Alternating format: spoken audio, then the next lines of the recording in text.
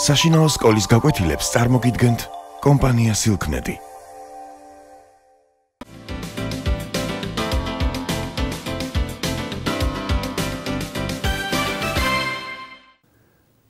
ჩვენი გაკვეთილის თემა მრავალწევრის მამრავლებად დაშლა.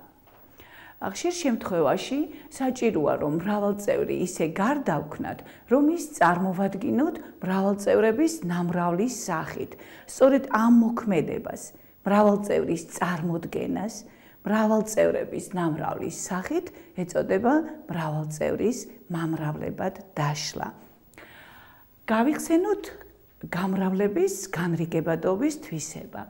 C გავამრავლოთ A plus B-ზე, ტოლია CA plus CB.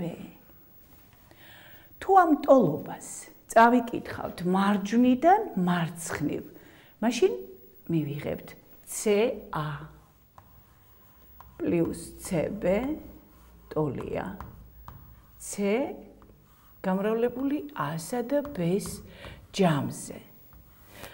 სწორედ აი ეს მოქმედება, რაც დაფაზე არის წარმოდგენილი, უკვე წარმოადგენს ამ ორ წევრის მამრავლებად დაშლას. თქვენ ხედავთ, აი ეს C მამრავლი, რომელიც ორივე მრავალ ერთ წევრშია შესაკრების. პირველ შესაკრებშიც გვაქვს როგორც თანამამრავლი, მეორე შესაკრებშიც გვაქვს C გავიდა ფრჩხილებს გარეთ. რა გვაქვს ფრჩხილებში? პირველი შესაკრები მიღებულია აი ამ C-ას C-ს გაყოფის შედეგია A, ხოლო CB-ს C-ზე გაყოფის შედეგი არის B.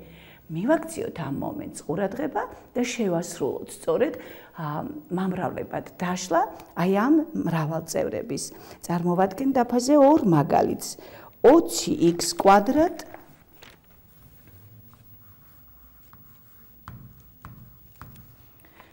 plus 15xy. გავიტანოთ საერთო მამრავლი ფრჩხილებს გარეთ.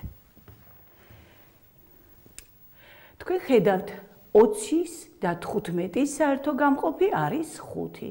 თითოეული შესაკრები 5-ის გარდა ასევე იყოფა x-ზე, x ცვლადზე. ამიტომ 5x-ი გავიტანოთ ფრჩხილებს გარეთ.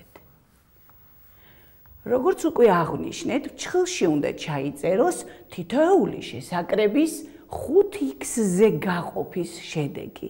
20x კვადრატი გავყოთ 5x-ზე, იქნება 4x plus 15xy გავყოთ 5x-ზე, შედეგი იქნება 3y. მაშინ აი ეს ორ წევრიც დავშალეთ მამრავლებად. შემდეგი მაგალითი A-სა და B-ს ჯამი გავამრავლოთ x-ზე plus A-სა და B-ს ჯამი გავამრავლოთ y-ზე. დიახ, აქ გამრავლებას წერტილი ჩვენ შეგვიძლია გამოვტოვოთ, არ წერია, იგულისხმება გამრავლება. მაშინ დაუკვირდეთ, რომ თითოეულ შესაკრებსში ჩვენ ვხედავთ ერთი და იგივე მამრავლებს, ეს არის A plus B. ისევე როგორც C გავიდა ფრჩხილებს გარეთ, სწორედ ასევე ამ შემთხვევაში A plus B გადის ფრჩხილებს გარეთ. ჯამი გადის ფრჩხილებს გარეთ. მაშინ პირველი შესაკრების A plus B-ზე გაყოფის შედეგი იქნება x plus მეორე შესაკრების A plus B-ზე გაყოფის შედეგი იქნება y. მაშინ ეს მრავალწევრიც წარმოვადგინეთ როგორც მრავალწევრების ნამრავლი. ამჯერად განვიხილავთ მამრავლებად დაშლის ხერხს, რომელსაც ქვია დაჯგუფების ხერხი. შესაკრებების დაჯგუფებას მოვახდენთ. მოვიყვანოთ ასეთი მაგალითი. ax plus bx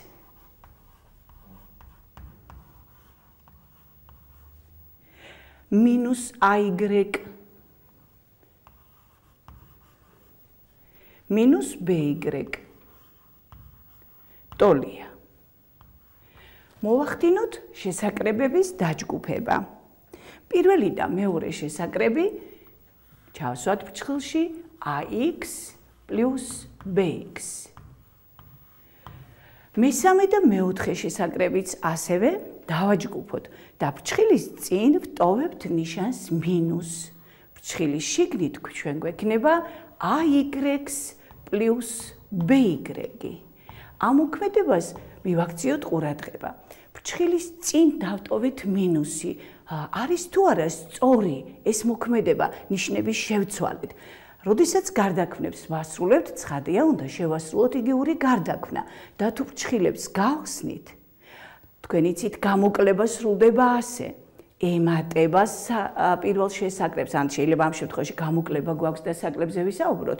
საკლებს ემატება მაკლების ყოველი ერთ წევრი აღებული მოპირდაპირე ნიშნით და თუ ფრჩხილებს გავხსნით, ცხადია, მივიღებთ ისევ -ay -by. მაშ ყველაფერი რიგზეა, ეს არის იგივური გარდაქმნა. დავიმახსოვროთ. როდესაც ფრჩხილის წინ ვტოვებთ მინუს ნიშანს, ფრჩხილში შესაკრებები უნდა ჩავწეროთ მოპირდაპირე ნიშნით. ანუ ჩვენ გვქონდა -ay -by და რადგანაც გარეთ მინუსია, ფრჩხილში ჩავწერეთ +ay +by. გავაგრძელოთ. პირველი ფრჩხილიდან, ანუ აი ამ ჯამიდან ფრჩხილებს გარეთ გავა საერთო მამრავლი, ეს არის x. ფრჩხილში x-ზე გაყოფის შედეგი არის a + b. ისევე როგორც აქ მივიღეთ x-ზე გაყოფით a, აქ მივიღებთ x-ზე გაყოფით b-ს. მეორე ფრჩხილში ვნახოთ, ფრჩხილებს გარეთ გადის საერთო მამრავლი y.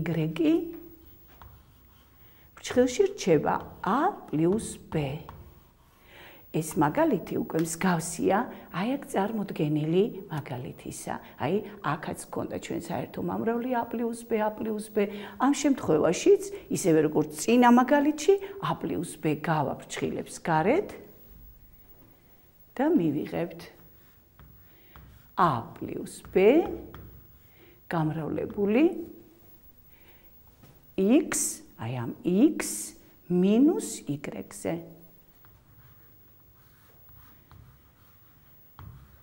შესაკრებთა დაჯგუფების ხერხით შევასრულოთ კიდევ ერთი მაგალითი. 3ab-ს -2a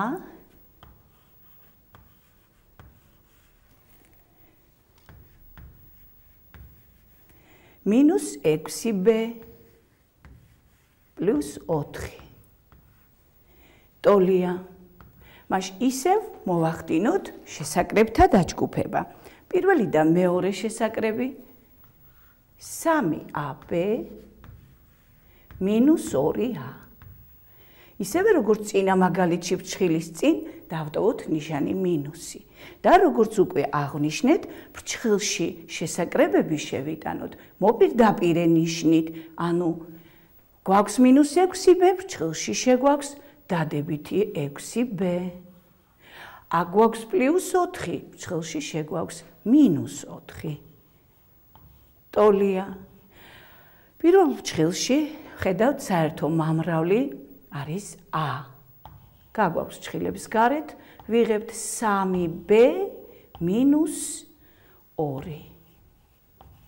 მინუს მეორე ფრჩხილში ვნახოთ 6-ზე იყოფა საკლებიც, მაკლებიც, ამიტომ 2 გაგვაქვს ფრჩხილებს გარეთ. 2-ზე გაყოფით მიღებული შედეგი კი იქნება 3b-ს -2. ეს კი ტოლია. ვხედავთ, მაშა აქ შევხედოთ საკლები, მაკლები. საერთო მამრავლი არის 3b - 2. გაგვაქვს 3b - 2 ფრჩხილებს გარეთ.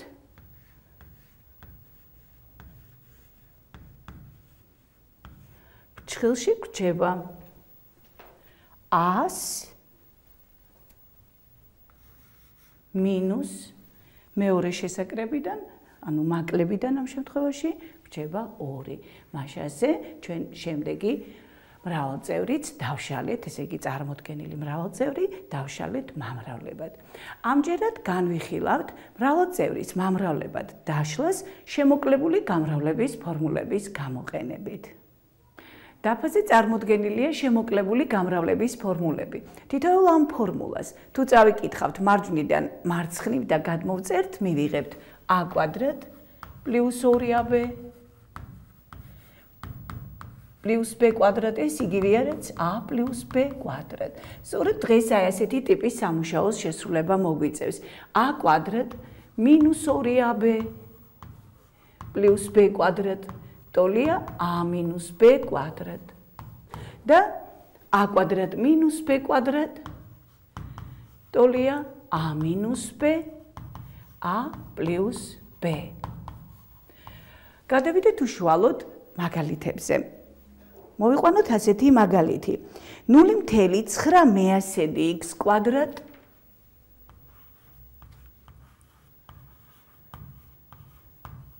მინუს 0.16 y კვადრატი. აი ეს სხვაობა უნდა დავშალოთ მამრავლებად. როგორც ხედავთ, 0.9 x კვადრატი არის 0.3 x აყვანილი კვადრატში. მინუს 0.16 y კვადრატი არის 0.4 y აყვანილი კვადრატში და ტოლია. მივხედოთ კვადრატების სხვაობა, აი ამ ფორმულას. აქ ფუძე გვაქვს a და b ფუძეები, a და b. მას ჩვენ აქ გვაქვს აქ ფუძეების სხვაობა, გამრავლებული ფუძეების ჯამზე. ჩვენთან ფუძე არის ერთი 0.3 x და მეორე აი ამ ხარისხის ფუძე გვაქვს 0.4 x. და როგორც ისე იმ ფორმულაში, როგორც გვაქვს, ასეთივე ფუძეების ჯამი ჩავწეროთ გამრავლებული ფუძეების სხვაობაზე. შეგვიძლია ჯერ სხვაობა ჩავწეროთ, ამას მნიშვნელობა არ აქვს. 0.3 x მინუს 0.4 y ფუძეების სხვაობა გავამრავლოთ ფუძეების ჯამზე. 0.3 x პლუს 0.4 y. მაშ აი ამ ფორმულის მიხედვით, აი ეს ორწევრი დავშალეთ მამრავლებად. შემდეგი მაგალითი.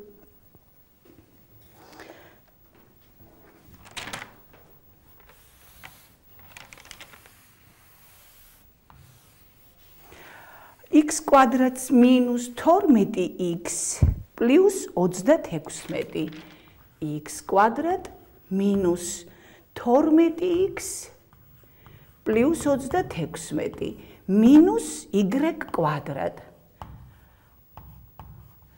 მას ჩვენი მრავალწევრი ამჯერად 4 ერთწევრის ჯამია და ჩვენ ის უნდა ნამრავლად წარმოვადგინოთ. პირველი სამი შესაკრები მოვაქციოთ ფრჩხილში x კვადრატ მინუს 12x პლუს 6 და მინუს y კვადრატ. და სწორედ ეს სამწევრი არის x კაცრად უნდა გადმომეწერე 36. დიახ, ეს არის x მინუს 6 აყვანილი კვადრატში. მას ასე პირველ შემთხვევაში ესე იგი სამწევრი გადმოვწერეთ უცვლელად ფრჩხილებში, გქონდა 36 და რა თქმა უნდა აქაც 36 გვაქვს, ეს კი წარმოადგენს x მინუს 6-ის კვადრატს. აი ეს მინუს y კვადრატი კი უცვლელად გადმოვწეროთ. ტოლია. აქაც ისევ გვაქვს კვადრატების სხვაობა. ანუ პირველ შემთხვევაში ფუძე არის x-6, პირველი აი ამ ხარისხის ფუძე x-6-ია, ამ ხარისხის ფუძე y-ია.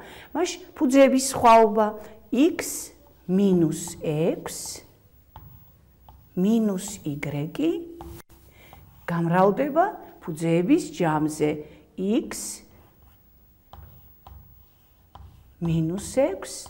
პლუს y და შიგნით ფრჩხილების შიგნით გავამარტივოთ, მოხსნათ ეს ფრჩხილები, გამოსახულება მიიღებს ასეთ სახეს. x მინუს x minus y გამრავლებული x minus x plus y. მას ჩვენი მრავალწევრი შემოკლებული გამრავლების ფორმულების გამოყენებით ჩვენ წარმოვადგინეთ ნამრავლის სახით. და მაინც აი ამ ნაწილს მინდა მივაქციო ყურადღება, თქვენი ყურადღება გავამახვილო აი ამ ნაწილზე x კვადრატს minus 12x plus 36. აი ეს სწორედ აი ასეთივე სამწევრია, რაც აქ არის წარმოდგენილი და მართლაც რომ ეს გარდაქმნა, ნამდვილად იგივური გარდაქმნა ნახოთ, ავიყვანოთ კვადრატში ეს ორ წევრი, ჩვენ მივიღებთ x კვადრატ, ანუ პირველი წევრის კვადრატს minus გაორკეცებული ნამრავლი პირველი წევრისა მეორეზე 2 x 12 გავამრავლოთ x-ზე 12x და პლუს მეორე წევრის ნამრავლი, ანუ 36. ეს მაგალითი ამით დასრულდა. განვიხილოთ კიდევ რამდენიმე მაგალითი. დაფაზე წარმოდგენილია 3 მრავალწევრი და ეს მრავალწევრები ჩვენ უნდა დავშალოთ მამრავლებად. როგორც ხედავთ, პირველ შესაკრებში m-3n თანამამრავლი გვაქვს. მეორე შესაკრებში კი 3n-m. m-3n და 3n-m მოპირდაპირე ნიშნებითაა შესაკრებები. ამიტომ პირველი ნაბიჯი ჩვენი იქნება აი ამ შესაკრებებში, სწორედ ფრჩხილში ჩვენ უნდა მოვახდინოთ ისეთი გარდაქმნა, რომ ერთი და იგივე მამრავლები გვქონდეს. 2a გავუმრავლოთ m-3n-ზე, მე მას უცვლად გადმოვწერ და რაც შეეხება მეორე ფრჩხილიდან, გამომაქვს ფრჩხილს გარეთ მინუსი. ანუ მინუსის გამოტანაში ვგულისხმობ -1 გამაქვს ფრჩხილს გარეთ.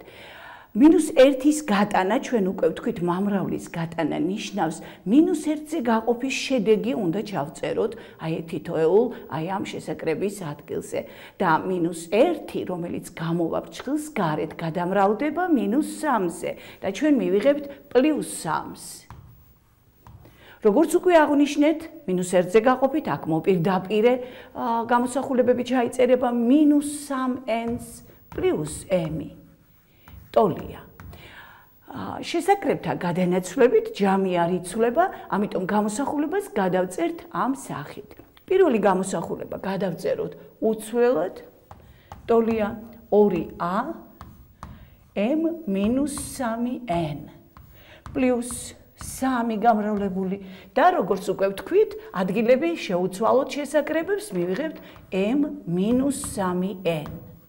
როგორც ხედავთ, უკვე ერთნაირ მამრავლები გვაქვს, საერთო მამრავლის გატანა კი მოგცემს m-3n გამრავლებული 2a + 3-ზე. მრავალწევრი წარმოდგენილია ნამრავლის სახით. მაშინ დავშალეთ მამრავლებად. შემდეგი მაგალითი. აი ეს კვადრატული სამწევრი დავშალოთ მამრავლებად. ამისათვის შეგვიძლია 9x-ი წარმოვადგინოთ, როგორც 4x-ისა და 5x-ის ჯამი.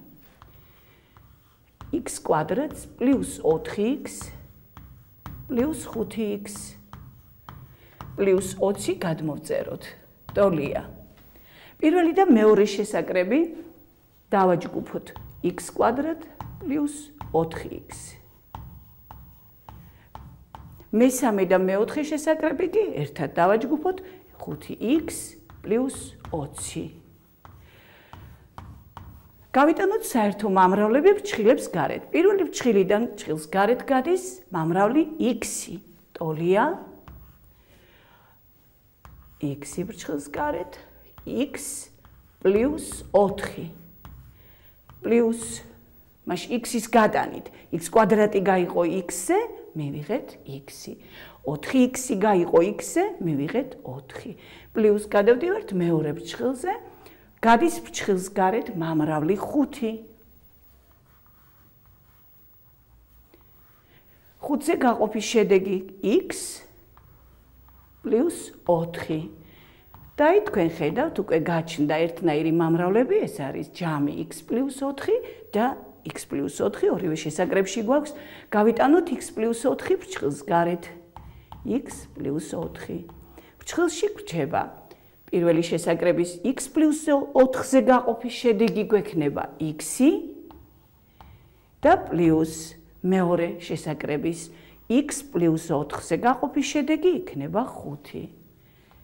მაშინ ეს მრავალწევრიც, კერძოდ სამწევრი დავშალეთ მამრავლებად და ბოლოს 2x + 8 კვადრატში თქვენ ხედავთ წარმოდგენილია ხარისხი და ჩვენი სამუშაო ასეთია. საერთო მამრავლი გავიტანოთ ფრჩხილს გარეთ. როგორც ხედავთ, პირველი შესაკრებიც იყოფა 2-ზე, მეორე შესაკრებიც იყოფა 2-ზე. საერთო გამყოფი 2-ია და ჩვენ 2-ს გავიტანთ ფრჩხილებს გარეთ. 2 გამრავლებული x + 4-ზე. რადგან გაიყო 2x 2-ზე, მივიღეთ x, 8 გაიყო 2-ზე, მივიღეთ 4. აქ დიდი ფრჩხილი დაიხურა და კვადრატ. შეგახსენებთ ხარისხის თვისებას.